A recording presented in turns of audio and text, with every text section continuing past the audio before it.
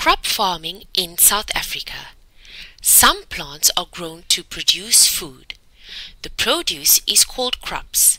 Three important crops grown in South Africa are maize, wheat, and sugarcane. Maize and wheat. Maize and wheat are called general crops. We use the seeds to gain from the plants. Wheat grain is made into flour, which is used to make bread. Maize seeds is used to make mielie meal. Maize grows best in places with hot, wet summers and cold, dry winters. It is grown in the eastern half of South Africa, where there are hot, dry summers and cool, wet winters. Wheat is harvested in the summer. Sugarcane.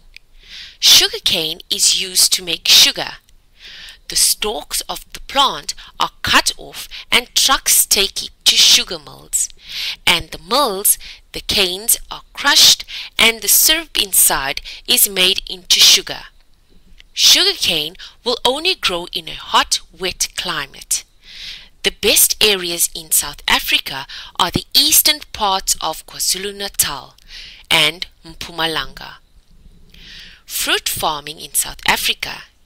South Africa has many climates, which means farmers grow various types of fruit in different parts of South Africa. On commercial farms, fruits such as apples, pears, plums, pineapples, oranges and bananas are grown. Stock farming in South Africa. Stock farming means animals farming. Animals are reared for their meat or milk. To rear an animal means to breed it and take care of it. Large stock, cattle and sheep. Large stock includes cattle and sheep. Beef cattle are bred for meat. They can live in hot conditions, so they are found in most parts of South Africa. Cattle that are reared for their milk are called dairy cattle. A cow produces milk when she has a calf. If a cow is milked regularly, she goes on producing milk. Small stock. Small stock includes goats and pigs.